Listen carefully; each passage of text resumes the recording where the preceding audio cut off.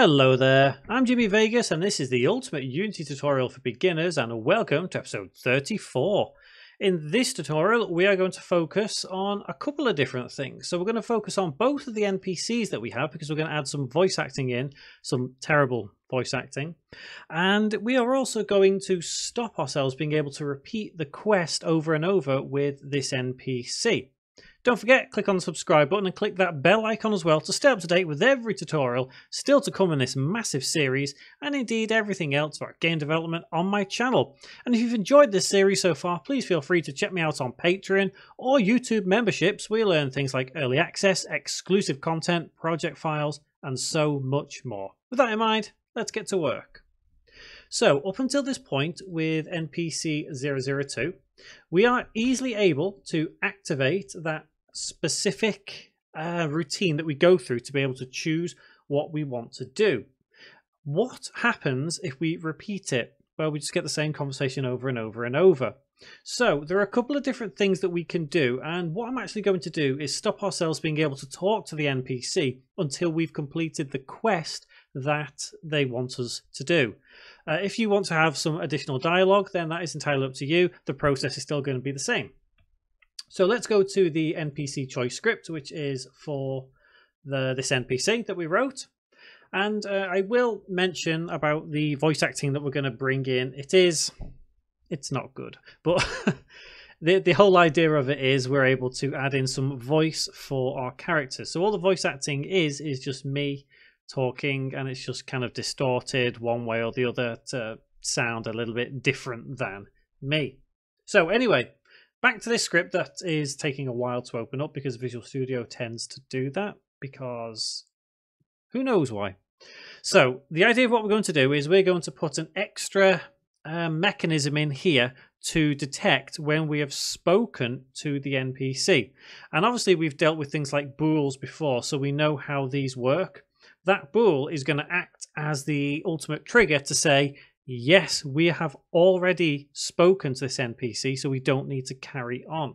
So really, it just comes down to an extra couple of lines of code in the script. So there we go. It's just loading up now, taking longer than I would like, as always. As always. I'm sure those of you out there know and feel my pain with Visual Studio. Okay, so here we go. So let's go to the top and let's add in a bool.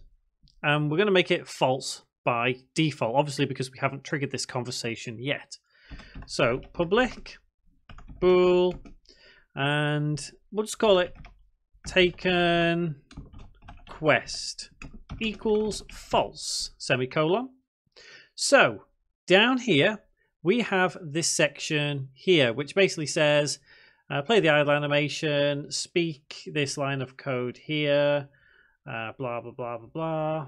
I don't actually remember doing that one, because I've recorded these lines, but I haven't actually recorded this particular line of code. So what we're going to say is, in fact, before we go any further, let me quickly check what the actual NPC says, because I recorded a couple of lines of audio for subtitles. I may have missed that first one out, but that's not to worry. We can always add it in the next tutorial. I just want to check if that was the first line of code which comes out.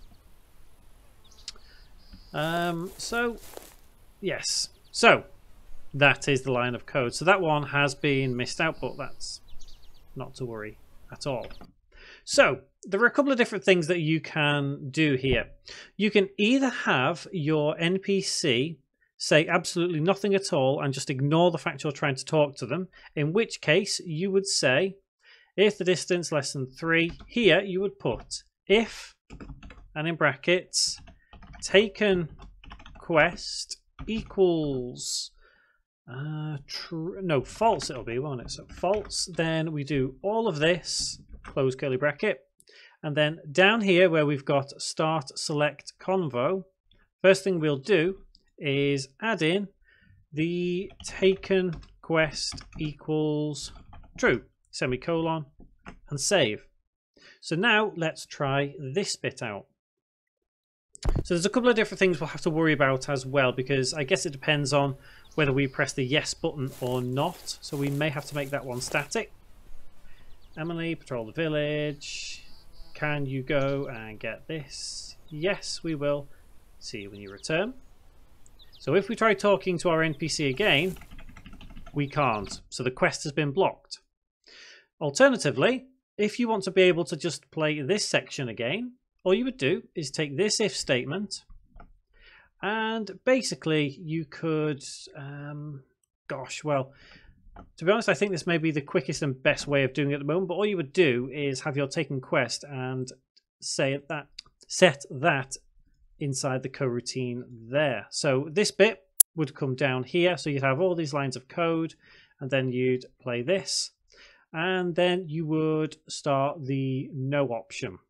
So I think realistically what we should probably do is take taken quest out of there, and let's place it inside yes. So start yes, because then obviously we have taken the quest, so it'd probably be wise to place it in there rather than the start select convo.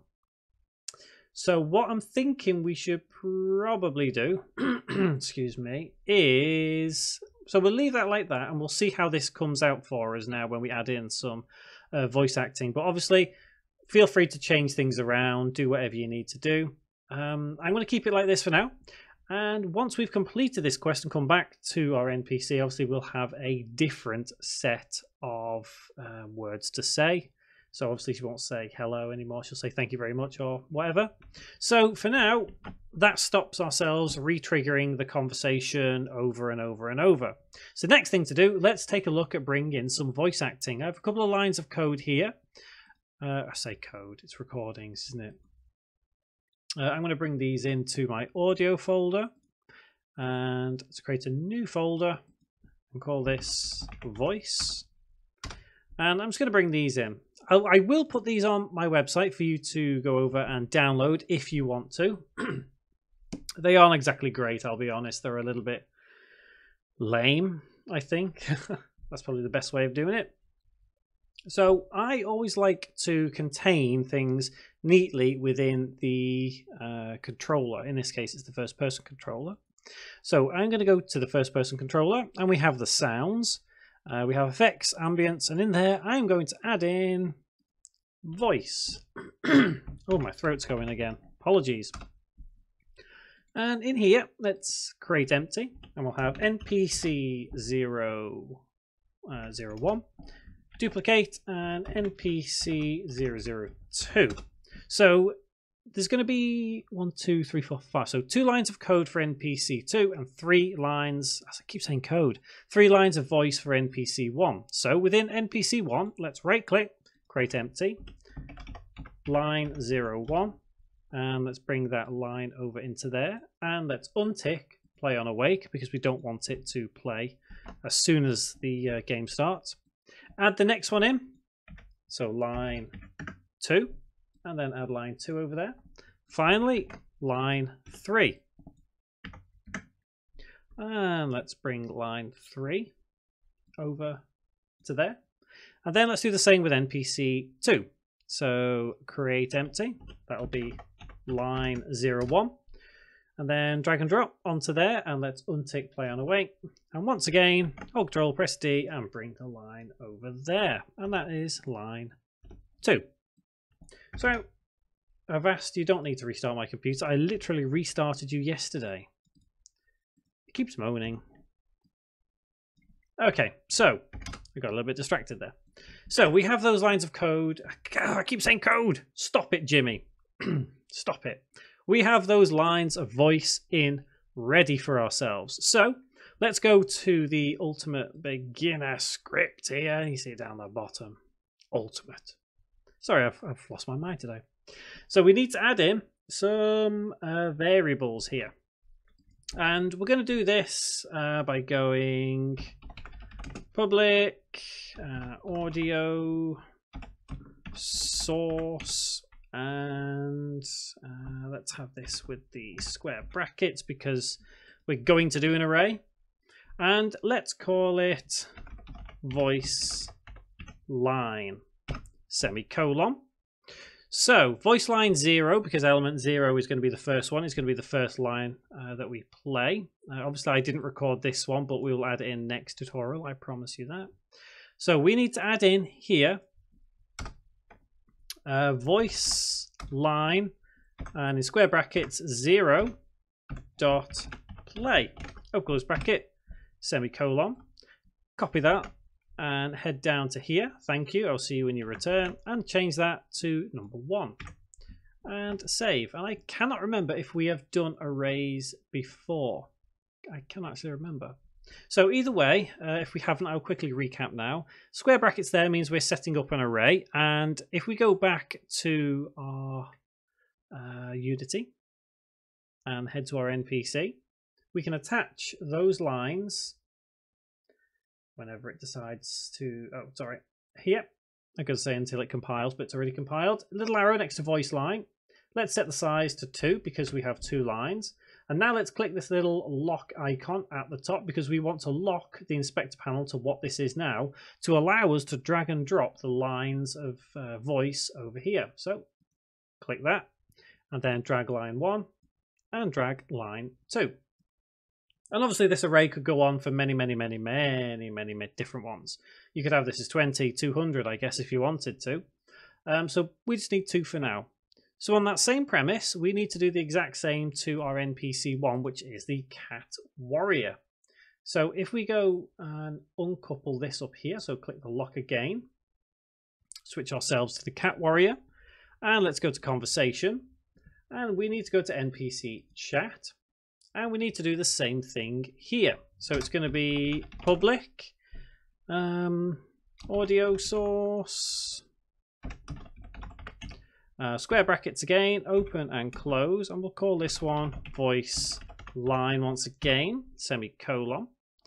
Now, we have 3 lines of code here, I believe. So we've got this one, this one, this one. So we do the same once again. Voice line, and in square brackets 0 because that's the first one we're going to bring over, dot play, open close bracket, semicolon, and then we can copy that line of code down to here, and we'll have that as 1 and this one as 2.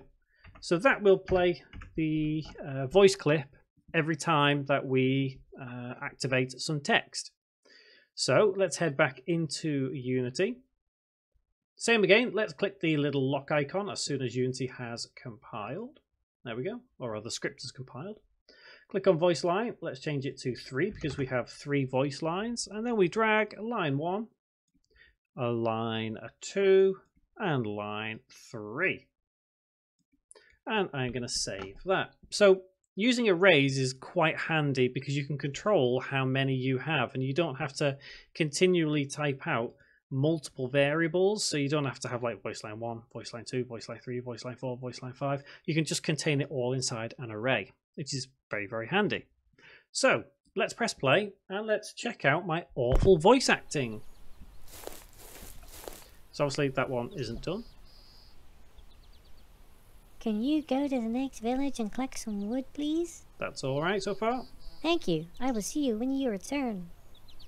Perfect. Okay, so let's quickly try out NPC 1, which is the cat warrior.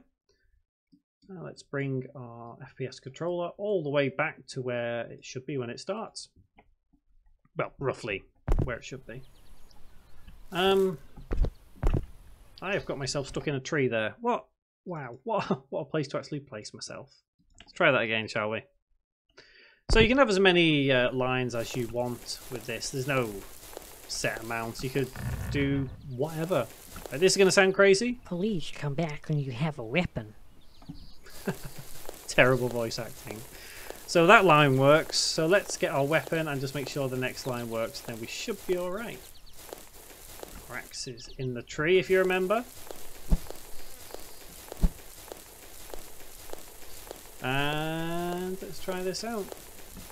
I see you have your axe. I have a small favor to ask you. Please can you eliminate the skeleton threat just outside this village? Okay, so one thing I noticed there, we drastically need to extend how long this is actually on for. So this reset chat, so we only have 2.5 seconds and it goes off. So I'm going to increase that to 3.5, I guess. You can take a lot more time and refine this a little bit more, but the whole idea of the voice acting is working. That's what we're aiming for here. So next tutorial, what we are going to do is I'm going to oddly record myself in a silly voice again for the other line that we missed out. We're going to add in that fetch quest. We're going to design more, and hopefully if we've got time, we are going to basically wrap all of that up, wrap the whole fetch quest up, so as our second NPC says something else, and then we can move on to some more awesome stuff. So guys, until that next tutorial, thank you very much for watching.